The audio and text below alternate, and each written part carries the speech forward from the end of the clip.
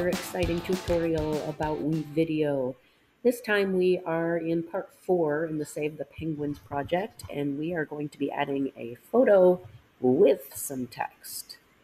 So we're going to always start in Canvas. Do not go to WeVideo.com. You'll go to WeVideo in Canvas. When you click on that, it's going to take you to the old screen, and we want to go up here to Classic and switch to next gen. Your project should already be here, so you just have to look for it. Like I've done a whole bunch of other stuff, so I am going to go look for my project that I've been working on with you. Once I'm here, I'm going to import my photo that I took of my prototype. So I click import, and then mine's in my Google Drive. I'm going to choose my photo, and then it's going to load. And what you might notice is that these are all stretched out and look real long. They're still on the same number of seconds as where you left them, but over here on the right, there's a place where you can look at these way more closely. So 43%, you're going to notice that these just got really long. And it's so you can fine tune all your adjustments. We don't need that at this point though. So what I'm going to do is slide this all the way back to 1%. And this is probably what it looked like when you first started. What I'm going to do is drag this photo down and click it in with the others. Then I'm going to add text right over my picture. I'm going to go here to text, and I'm going to go, instead of titles, I'm going to go to captions.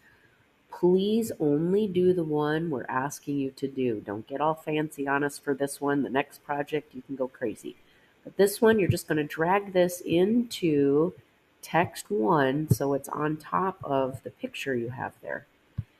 You're going to double click, and this is where you can change what it says. And I'm going to list of things that I could do to improve my design.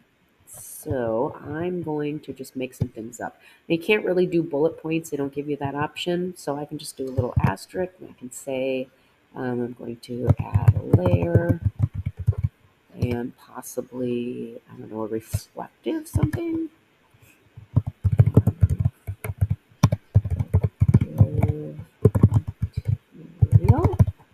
Okay, so I've got a couple things here.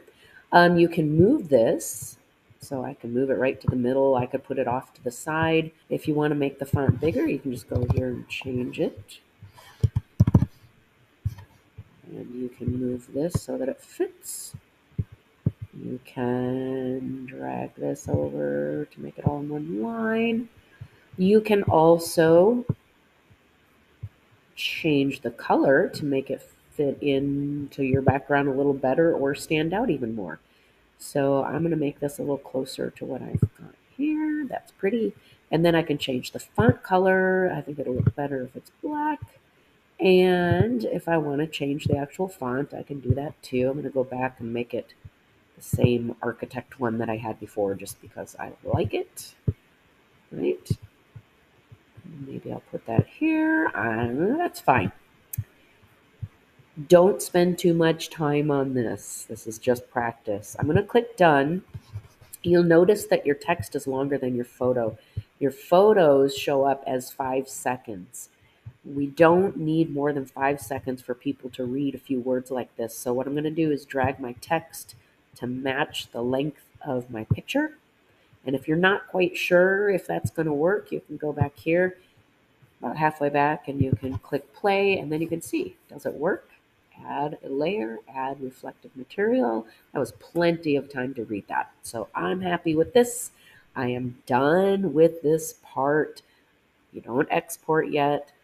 We'll have a little bit more to do. This is fine. So you can just get out of it. It will save and be ready for you for the next time.